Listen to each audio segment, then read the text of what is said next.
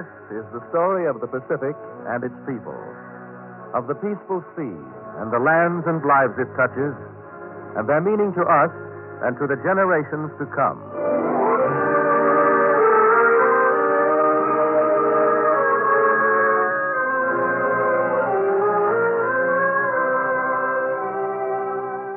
The Pacific Story, presented by the National Broadcasting Company as a public service and dedicated to a fuller understanding of the vast Pacific Basin. This broadcast series comes to you as another feature of the NBC Inter-American University of the Air, with drama of the past and present and commentary by Owen Lattimore, authority on the Pacific and director of the School of International Relations, Johns Hopkins University.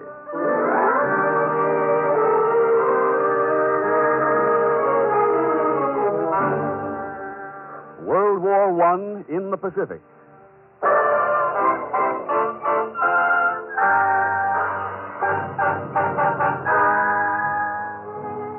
World War I gave Japan its great opportunity. While Britain and France were engaged with Germany in Europe, Japan seized the opportunity to expand its empire. For nearly a month after the assassination at Sarajevo, Tokyo and London debated the terms on which Japan should join the Allies. Then, late in August 1914, Japanese forces have landed 100 miles north of Qingdao in Shandong province, China, in a move to occupy this Germany's territory. Although China has declared its neutrality, the Japanese are taking a reason far more extensive than the German leasehold. Japanese troops are swinging around to the rear of Qingdao, and Japanese Admiral Kato Tomosaburo is sweeping up mines and maintaining a tight blockade of the fortified harbor of Qingdao. With overpowering might, the Japanese broke through the defenses of the stronghold, and in November, after 2 months of campaigning, triumphantly paraded into the city of Qingdao. Quite a show you Japanese are making of this, Admiral Tomosaburo. It is a great victory for the Allies. I don't know about the Allies, Admiral. We have driven the Germans out of Qingdao and saved you British from coming out here to the Far East to do it. We have to celebrate. Yeah. It is the first stroke for the Allies in the Pacific. For the Allies? Yes. Japan sent an ultimatum to Germany, to turn over this leasehold in Shandong with view of its eventual restoration to China. And Germany ignored it. Does Japan plan to restore Shandong to China? We are at war now, as you Britishers should know. Germany was negotiating with China to restore Shandong to China. Germany was willing to evacuate Shandong, give it back to China, when Japan attacked. Japan came into the war in compliance with our treaty with you. We have done Britain a great service. Didn't London urge Tokyo not to offer too generous a hand in the Pacific? Japan acted to fulfill her obligations. So Japan came into the war on her own terms. Our Count Okuma clarified our position in his cable to the United States. You mean about Japan having no territorial ambition and hoping to stand as protector of peace in the Orient? That is our policy. Here, you see? Look at this. This contingent of your colonials carrying the British colors, marching in with our troops. That symbolizes the alliance of Japan and the Allies. Yes, Admiral Tomosaburo. We'll probably remember this triumphal march into Qingdao for a long time. It is an important day. Yes, this day will remind us that Japan came into the war in spite of Britain, rather than because of us.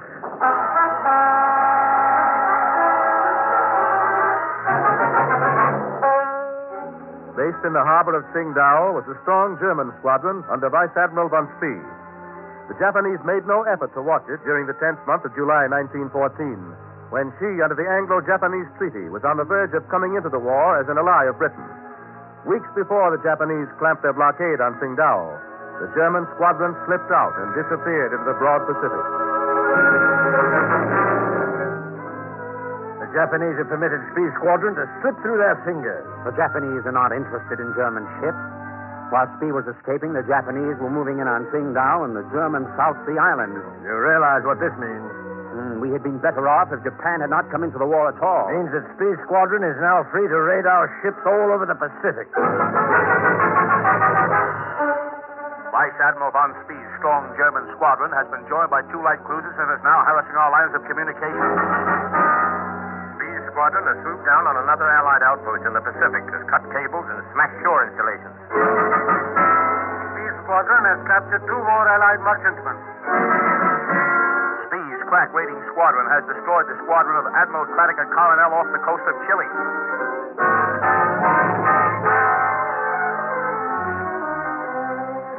There is only one course open to us, gentlemen. We must find and destroy Spee's squadron. We can count on no help from the Japanese, sir. As our allies, they should help in the hunt. So far, they have been indifferent to all our efforts to run down Spee's squadron. Japan is making little more than gestures, sir. Japan has sent some ships. Oh, they might as well have sent windjammers. He's right, sir. They've sent some old Hoax from Kamimura's squadron and a captured Russian battleship that was torpedoed at Port Arthur. She's keeping her fleet close to home water, sir. If we must do it alone, gentlemen, we must still do it. Spee has detached the Emden, which is now raiding alone throughout the South Atlantic and deep into the Indian Ocean. Between the Emden and the rest of Spee's squadron, the Pacific stands in dread of the Germans. We will detach 3 battle cruisers from the European war zone and send them to run down Spee. But, sir, we're in sorely need of every ton of... Spee must be destroyed. Order the following battle cruisers to proceed at once to the South Pacific.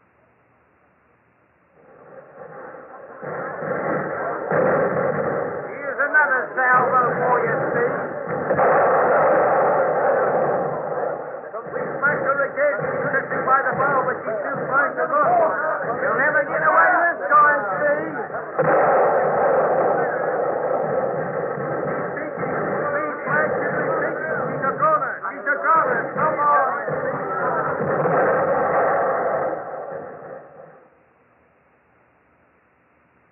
They got Steve, they did. See it here in the paper? Caught up with him down by the Falklands, eh? Yes, down in the South Atlantic off Argentina. Was there any Japanese battle wagons in on the kill? Not within 10,000 miles, there wasn't. What is it these Japs are doing in this blasted war? We asked them to send an expeditionary force to France, and they cries it's too far. They ain't got the transportation facilities. They let Spee give them the slip, and when we asked them to hunt with us, why, I ask you, what kind of a war is it these Japanese are fighting?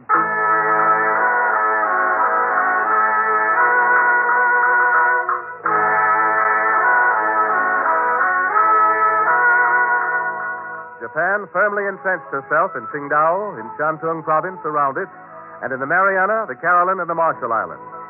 Then she began to waver in her allegiance to the Allies. Japan seized the opportunity in 1916 to extract from Britain, France, and Italy a promise to support her claims at the peace table to Shandong and the islands. Secret treaties were entered into between all. When the United States entered World War I in 1917, the United States was the only Allied nation that had not agreed to Japanese hegemony in Asia.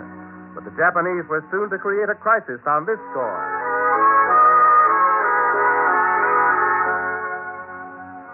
To consult on joint efforts in the prosecution of World War I, America's allies sent missions to the United States in 1917.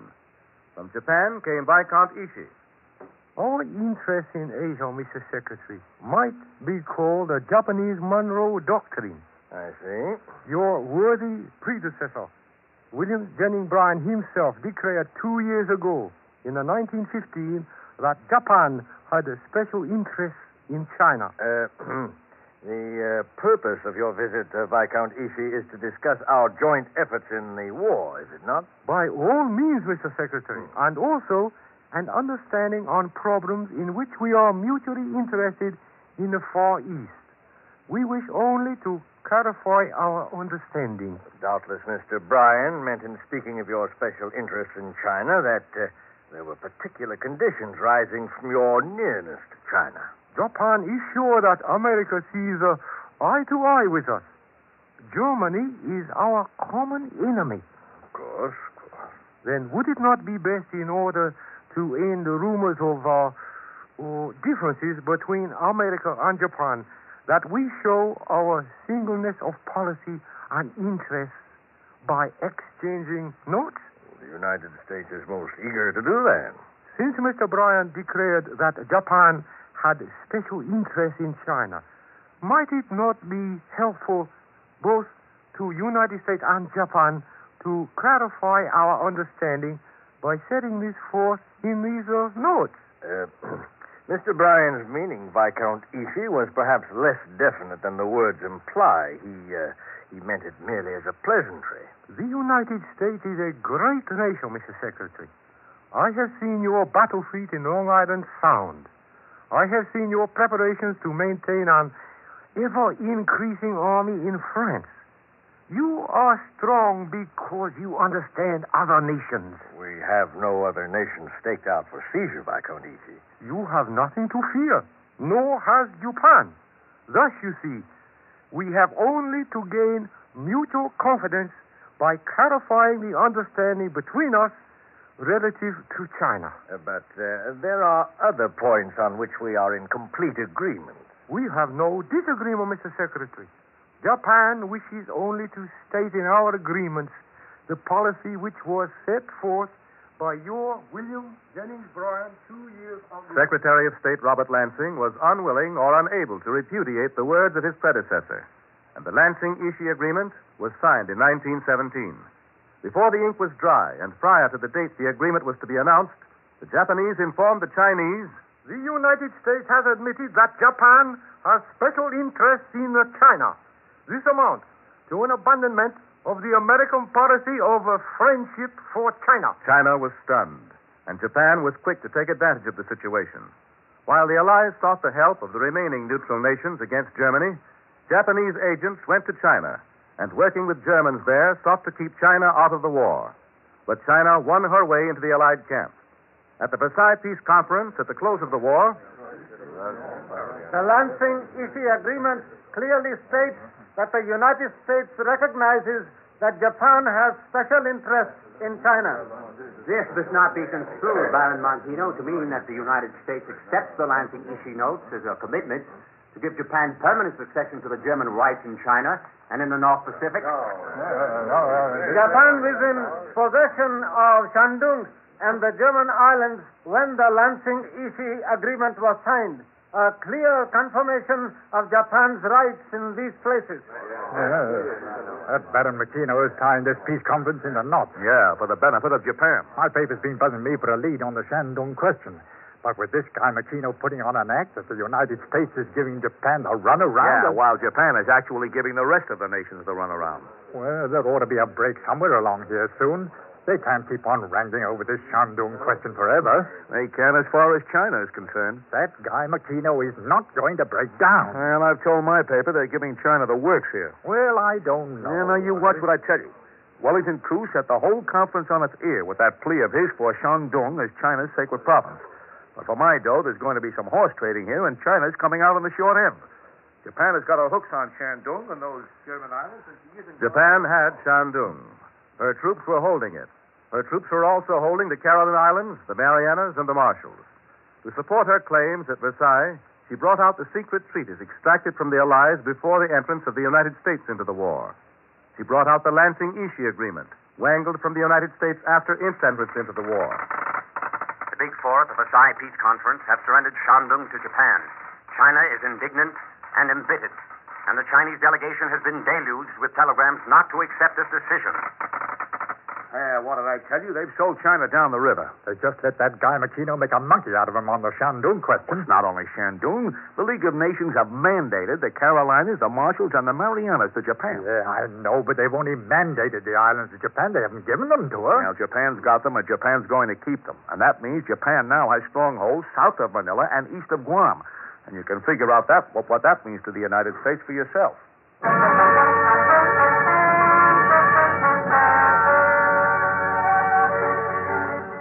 2 days after the peace conference decided the Shandong question in favor of Japan in April 1919, China flared in protest. On May 3rd, a group of Chinese students of the National University of Peking met to protest the Versailles decision.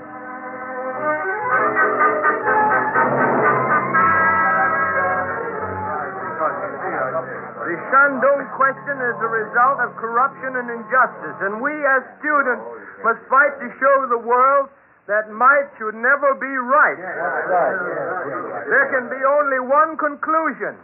A greater world war is coming sooner or later, and this great war will be fought here in the East. But we cannot wait for the next world war. We must drive Japan out of China now. We must drive out the Chinese traders who have sold our birthright to Japan.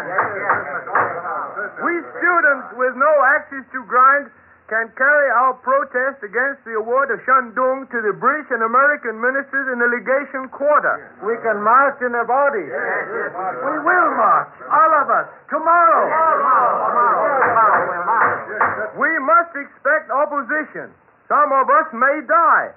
But we can do no less than the student who bumped his head against a stone pillar at Tin Sin to show how easily a student can die for his country.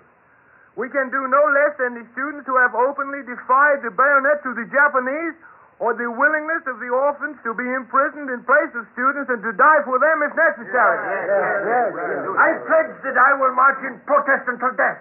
Mr. Chairman, look. Mr. Shia here has deliberately broken his finger and written in blood on the wall, "Return our Tsingtao." We need your courage, Shia. I shall march in the vanguard tomorrow. We shall all march in a mass parade to the British and American legations tomorrow. We will assemble in groups according to our schools, and we will head for the... Next day, May 4th, 10,000 Chinese students marched through the streets of Peking carrying flags bearing inscriptions. Self-determination. International justice. Down with the traitors. Return our Tsingtao. The students fired the imagination of the public, marching mile after mile to the legation quarter to see the Allied ministers. Hold! Stop where you are. We have come to see the British and American ministers. Stand back. The guards have been reinforced, yes. Only a delegation of us wish to enter. Move! If we cannot see the British and American ministers, perhaps we can see Saru Lin. Saru Lin the traitor. Yes, Saru Lin the traitor. The traitor. We can go to Saru Lin's house. Yes, we can go to Saru Lin's house. Up to Saru Lin's house! On through Chang'an Street, the thousands marched to the home of Saru Lin, one of the three pro-Japanese Chinese officials linked with the surrender of Shandong to Japan. We wish to see Saru Lin. You cannot see Saru Lin. No one is permitted to enter here. They have thrown extra guards and policemen around the soldiers, around the house. Saru Lin to come out. Stand back. Continue your march. We wish to speak with Saru Lin. Stand back. Saru Lin has determined not to see us.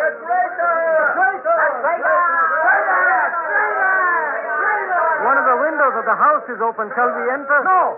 Everyone throw your flags in through the window. Throw them in. Throw the window. Let Saru Lin read what is written in our flag. Throw in your flag.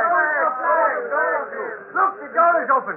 Somebody has forced the front door open. The door is open. The students are going in after Saru Lin. Yes, let us go in and talk with Mr. Sao. Come on, in after the students. The students are smashing the windows. They are smashing the windows. Stay close to me. Let's get in there and find Sao. I'm right with you. Let us force our way Come on, through the there. door. Here we go. Saru Lin is not here. But look whom we have found. Who is it? Come on, you. Look up. It is Zhang Chungjiang, our Chinese minister to Tokyo, equally guilty with Saru Lin in the surrender of Shandong. He is pro-Japanese. Yes, another one of the hated pro-Japanese officials. Chong-Sing-Yang, but look. And I have been looking for you too, Mr. Chung. Break up every piece of furniture in the place.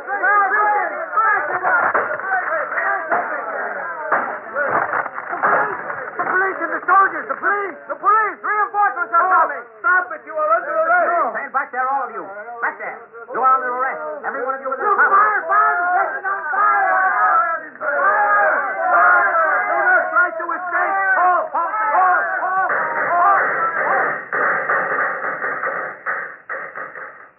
Students in other schools joined the movement. Students in other cities joined. Merchants, newspapers, scholars joined. On June 6th, the guards were removed from the doors of the prison, and the 32 students were ordered to go home. But before they would depart, they made 4 demands upon the government. we demand that the 3 pro-Japanese traitors identified with the surrender of Shandong be dismissed. Secondly, we demand that students be allowed freedom of speech. Thirdly, that we be allowed to parade through the streets of Peking unmolested. And fourthly, that the government make a public apology to the students. We demand that these The students had fired the will and the imagination of China. The people of China had taken up the torch. The 3 traitors were dismissed. The government, of its own accord, sent an apology to the students. The police apologized and sent automobiles to the prison doors. And when the students marched triumphantly out,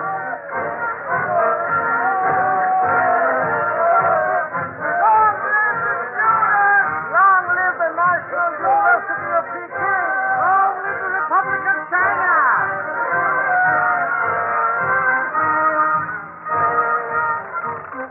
This last-minute bulletin has just been received from the Peace Conference. Quote, the removal of the 3 pro-Japanese officials from the Peking government has been reflected at Versailles.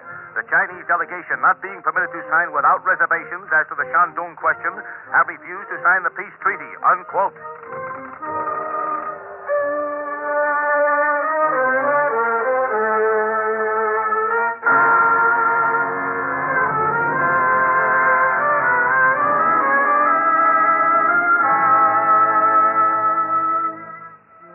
at the close of World War I, the seeds of World War II had already been sown. Even at the start of World War I, China had foreseen the catastrophe to come. Before Japan had seized Shandong and the German islands, President Yuan Shikai said, Japan is going to take advantage of this war to get control of China. These are the facts, and here to tell the meaning behind them is Owen Lattimore, authority on the Pacific and director of the School of International Relations, Johns Hopkins University. Mr. Lattimore. What is the biggest difference between the World War of a quarter of a century ago and the war we are fighting now? In my opinion, the difference is in the importance of Asia. In that other war, nobody in Asia was fighting for any particular cause, good or bad. Japan just hung around the edges of the war like a jackal, hungrily snapping up any good bits that came her way. China was hardly in the war at all, though Japanese fought Germans on Chinese soil for Chinese plunder, and later a number of nations used Chinese territory as a base for intervention against Russia.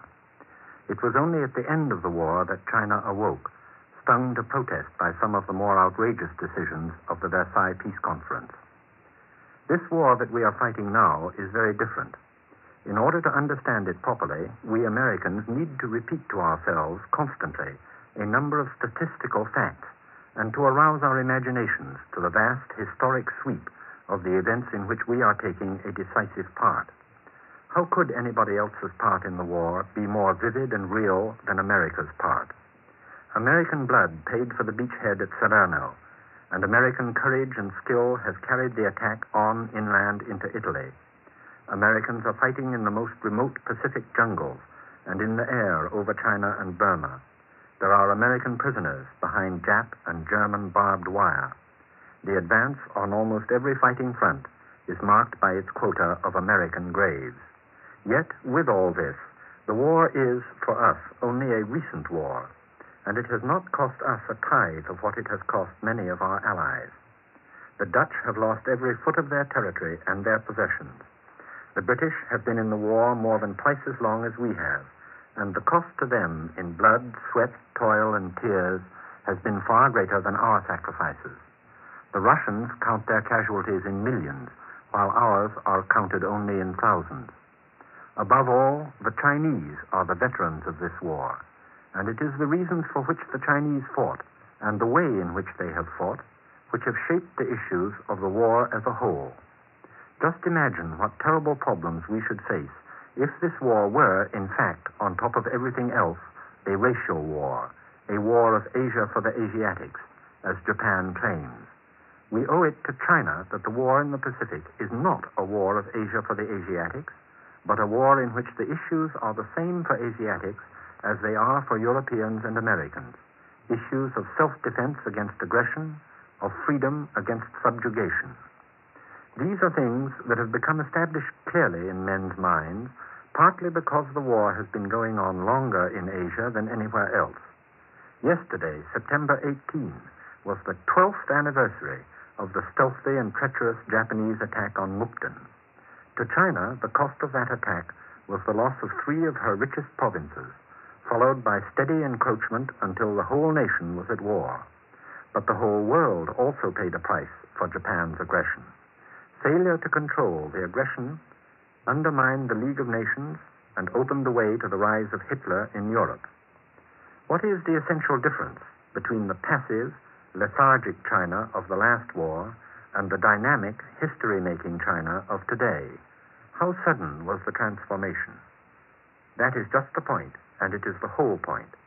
The awakening of China is not due to a sudden transformation, and neither is Japanese aggression the result of a sudden transformation.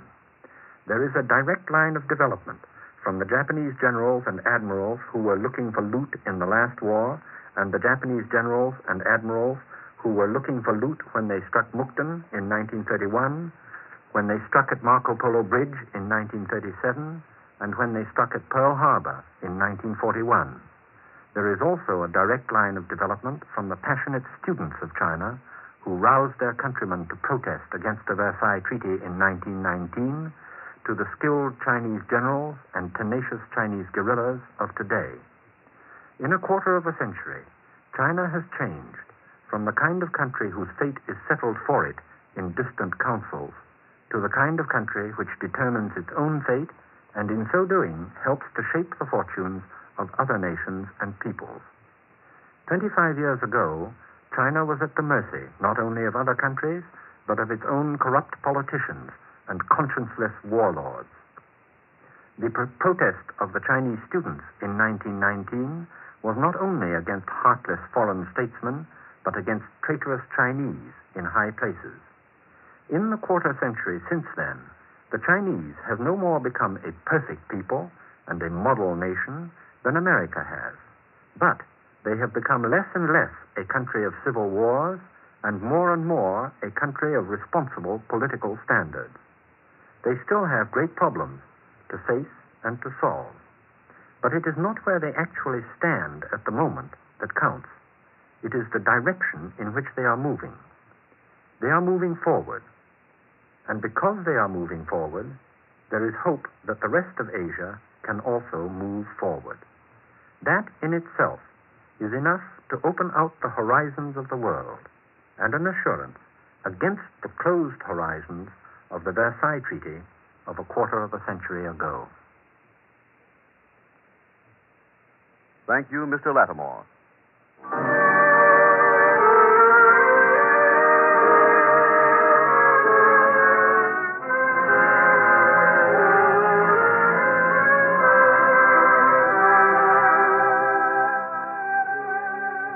Next week, at this same time, over most of these stations, we will present The Manchurian Incident and its Consequences, with drama of the past and present and commentary by Owen Lattimore, authority on the Pacific and director of the School of International Relations, Johns Hopkins University.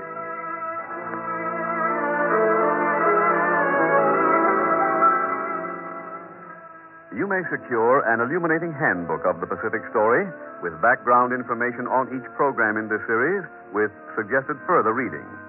This Pacific Story manual will be sent to you for 25 cents in coin to cover cost of printing and mailing. Address, the University of California Press, Berkeley, California. The address again, the University of California Press, Berkeley, California.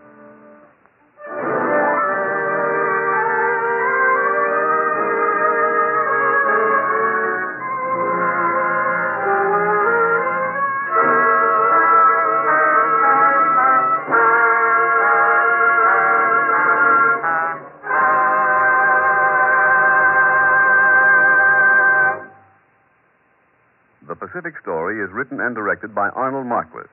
The musical score is composed and conducted by Thomas Peluso. Your narrator, Gain Whitman.